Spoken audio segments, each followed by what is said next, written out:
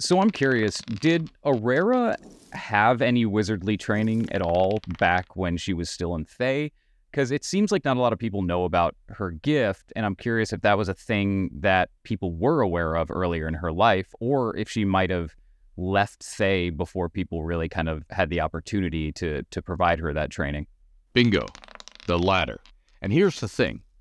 The Red Wizards test every kid to see if they have the gift. Like, there's no sneaking around within the Society of THAY able to work magic but not being detected by the Red Wizards. However, because Aeraera had a wild talent, like she's a sorceress, but it didn't develop until later, she got tested as a kid, no gift. Therefore, she could be anything, we don't care. Because, see, the Red Wizards are most interested in making sure that everybody who can hurl arcane magic, who is Thayan and living in THAY, is under their thumb. They don't want any competitors living inside the country. That's how come the testing. And they tested Aeraera when she was young and no talent. And she realized what was going on, and she was making darn sure that she was far away from THAY as a traveling merchant trading when she did any experimentation, got any trading whatsoever, which was basically just like, okay, let me try experimenting on my own when I'm away from everybody, no witnesses. And I have a few magic items that I've purchased, like little stuff, a drift glow, for making light, the equivalent of a curved shield spell that you can use as an umbrella, in a rainstorm. You curve it around yourself, and it's just an invisible, except it isn't invisible when rain is, or for that matter, guano is splashing all over it. But I mean, it is a otherwise invisible little dome, curved shield of force, stuff like that. She had little magic items, Qualls feather tokens, or just feather tokens as they are in the current edition of the game. She had stuff like that she bought. So that was her cover. Whenever she used a tiny bit of magic and it worked, she could blame it on a magic item or pass it off as her using a magic item. And, that's as simple as saying, oh, well, that's that item gone. Damn it, I'll have to buy another one. God, that's going to cost. Or something like that. And somebody overhears her saying, oh, that's going to cost replacing that. You don't actually have to say, I just burned a magic item. You say, oh, replacing that's going to cost, Anyway, but yeah, she never got tested.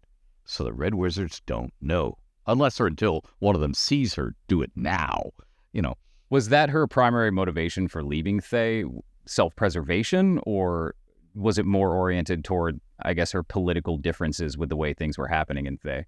Oh, neither. She was like, she lives to trade. This is what she's good at. She's a wheeler dealer, and she was being sent out because she was good at wheeling and dealing, bartering and so on. And various people who, senior merchants, established merchants in THAY, sent her out as a traveling envoy because they were older. It's sort of like when you don't want to travel anymore because your back hurts, your feet hurts, you don't like going to strange places where they talk funny languages and do things differently, and you might get robbed or it might be dangerous. Oh, I've got this young thing who will go for me. And Aeraera is not a beauty, but there are things that you might barter and sell as a younger woman as opposed to an older man, because they look at the older man and go, this guy knows what he's doing, so I won't even negotiate with him.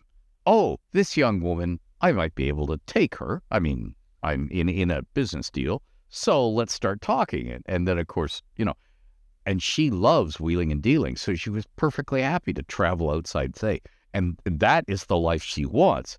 And, of course, once she's outside of THAY and she gets to see how the other half lives elsewhere in the realms, there are places in the realms that don't take slave, don't have undead everywhere, don't have these Red Wizards ruling everything. Oh, I sort of prefer that. Once she's outside THAY, she doesn't want to go back because she sees everywhere else is better. And she also sees, now that I work magic, now that I'm successful, I don't want to go back to a place where I might get oppressed, enslaved, mistreated personally, because I'm successful. Why would I do that?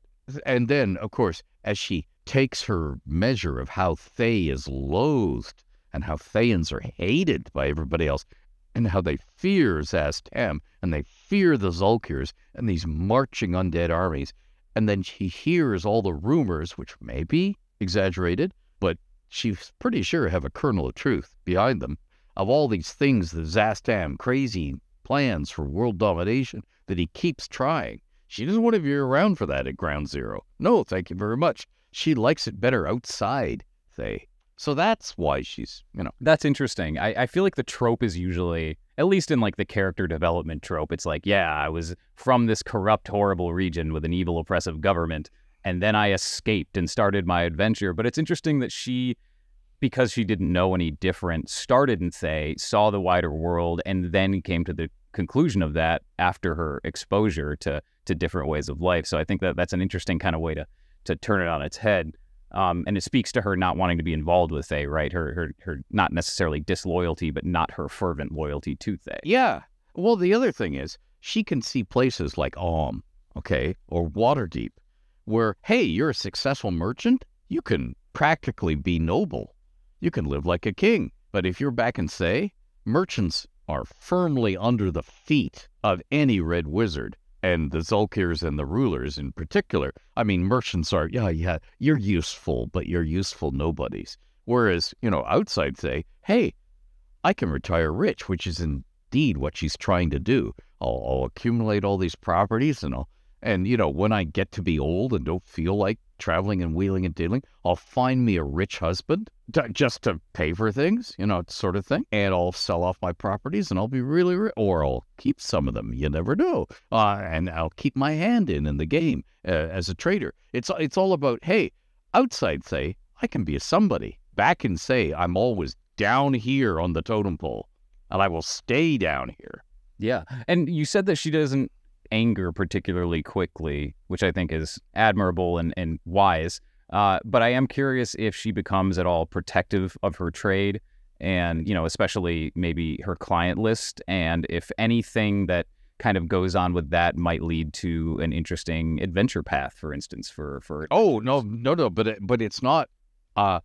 It could lead to a very interesting adventure path, but not because she's protective.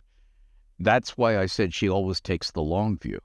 If somebody is trying to pry clients away from her or learn her client list sort of thing, why? What are they up to?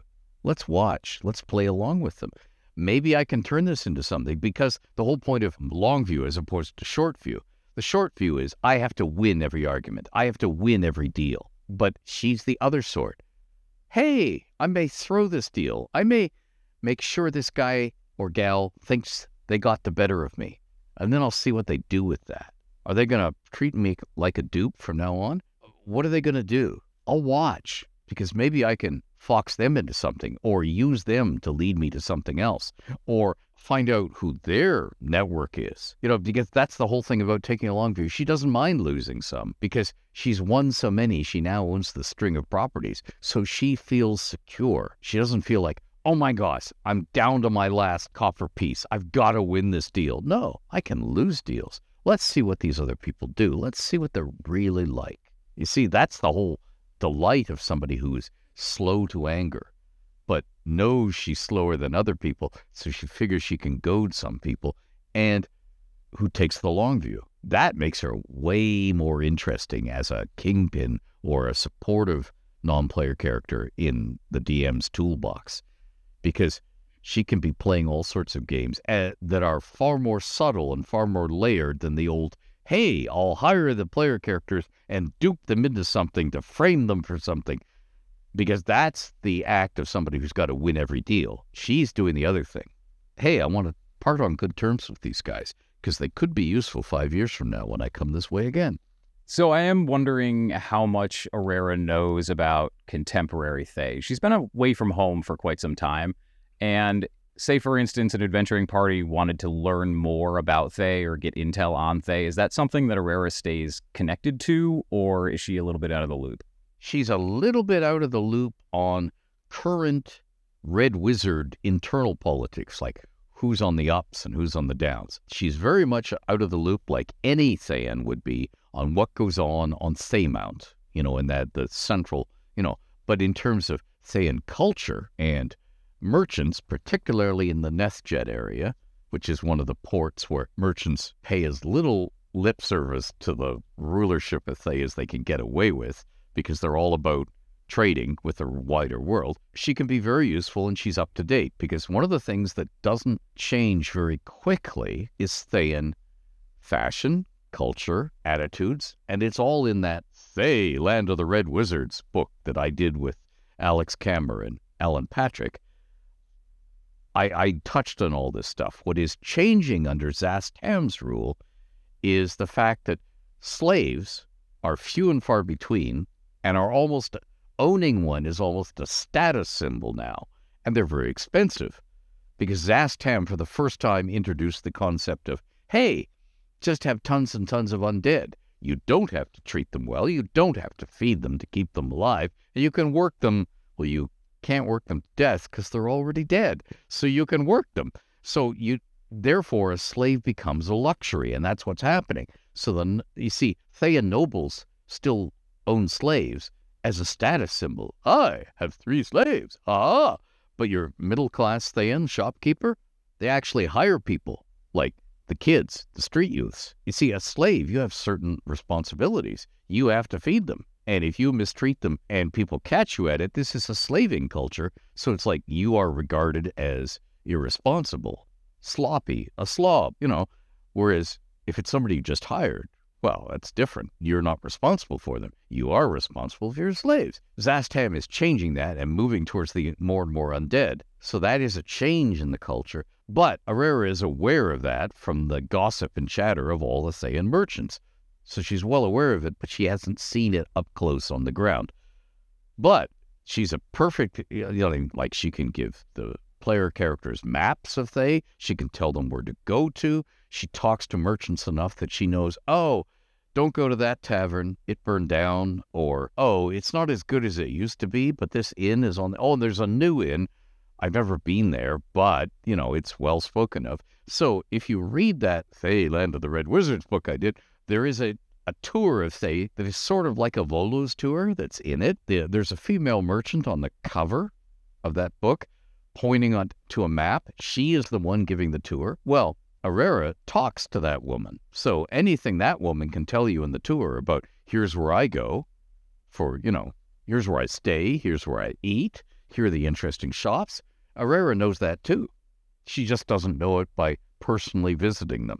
Yeah, I think that's a really interesting aspect of her knowledge about THAY, mostly because, we as players see that facet of Thayan culture, the slaving culture, as being so vile that I think that our first inclination is, of course, to want to pursue, the liberation of the enslaved in THAY. And I know that that's led to a million really great adventure paths for a lot of really motivated gamers. But the fact that the information of how Zastam is outmoding living slaves to undead slaves not being super widely distributed, that's like a whole nother adventure path, just gathering intel and planning out how you plan to, liberate the enslaved peoples of THAY. So it's kind of curious to think about, how to source that information, because somebody as prominent, as a Thayan, as Aeraera, wouldn't even know that. You'd have to dig pretty deep to get that information. Could you think of any really interesting, I guess off the top of your head, adventure paths that Aeraera might be able to provide to players, or adventure hooks, mission she might be able to send them on, or perhaps something that might incite Aeraera into some kind of hostility or antagonism for the party? If the player characters are outside THAY and intend to remain so this is happening distant from THAY, then what Aeraera would probably be trying to do is conceal her own involvement in something, particularly if she thinks red wizards or other Thayan merchants would see her involvement if she was physically there. She may use them as her message runners or go-betweens, so they're carrying the trade goods for the barter rather than her. Okay, so she becomes a prime mover, a kingpin in the back rooms, so to speak, sending other people to do her, quote, dirty work for her. But in this case, it's not illicit work, it's trading deals and carrying the goods. And of course, if the goods are valuable, they could well be attacked by others because, hey, Aeraera is not on the scene. These are a bunch of adventurers. Good. Let's attack. Now, if you want to, as the Dungeon Master, to take the players into THAY, well, that's dead easy. Aeraera has something along her chain of bartering. She has ended up with some goods that will be far more valuable when sold inside THAY, and not on the coast, but in an interior Tharch, rather than Neschet and so on. They're going to fetch a much higher price if sold inside THAY to a particular set of buyers or type of buyer, or even a particular individual. And she doesn't want to go into THAY, so she uses the player characters to make that last leg of the trek to get the goods to where they can be sold. And, you know, she might have a banker, in effect, a moneylender, an agent who owes her something, whom the player characters can remit the money to or work through, but she herself doesn't want to step into THAY. So take these goods into THAY for me. So yeah, that's the logical thing she would use that for. Or what if a red wizard has seen Aeraera, or she thinks they've seen Aeraera do something, and she doesn't want that reported to the wider red wizards? Okay, you got to get to that red wizard as they travel through THAY to where their superiors are to make the report. And you've got to off them somewhere, somehow, and make it look like an accident, or get the heck away after you've done it, because the entire country will be after you. Because, you know, a foreigner, an outlander, killed a red wizard. Well, they must be made an example of, because, you know, you strike at the red wizards, they don't want slaves, middle-class merchants, and so on thinking, hey, red wizard can be taken down that easily. It's time to settle some scores. They want to make an example of anybody who dares to lift a hand against a red wizard. So, you know, that could be you have to take that red wizard down, and you have to obliterate them, make it look like an accident, something of that, some sort of subterfuge like that, to cover the fact that a red wizard was murdered. Thank you so much, Ed. That was great. Aeraera sounds really interesting. I am incredibly interested in hearing if any of our viewers end up using Aeraera in their games. If so, definitely leave them in the comments. And yeah, until next time. If you're enjoying this video, please like it. Leave me a like. Subscribe. And if you want to be notified whenever I've got a new video, please hit the bell icon. And if you want a steady stream of Realmslore, please go to Patreon. Join my Patreon, Ed Greenwood on Patreon, and consider becoming a protector of the realms. I'd love it. Your support makes these videos possible.